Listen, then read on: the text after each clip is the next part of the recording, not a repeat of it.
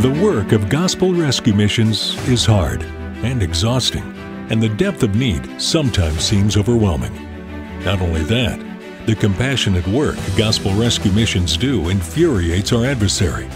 And when the work goes on 365 days a year, 24 hours a day, there are times when all of us in the field of battle find ourselves under attack.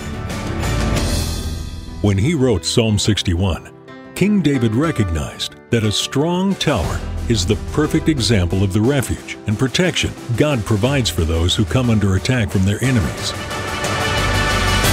Today, we see towers everywhere, but all of the towers we see today are nothing like the towers that stood in Bible times. In Old Testament days, nothing said safety and security like a tall, impenetrable tower, standing alone or atop a city wall. Built from solid stone, these towers held sleeping quarters, provisions, and ammunition. And when the alarm sounded or the signal was given, those in peril would run to it to find safety, assess their situation, and strategize from atop the best possible vantage point. And nothing the enemy could fire at it or hurl against it could penetrate the tower's protective walls.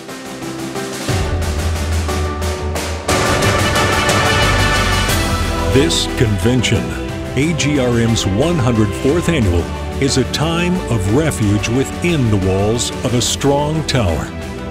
We pray that in these next few days, you will be spiritually fed, mentored, prayed for, encouraged to press on, and inspired to take on new initiatives.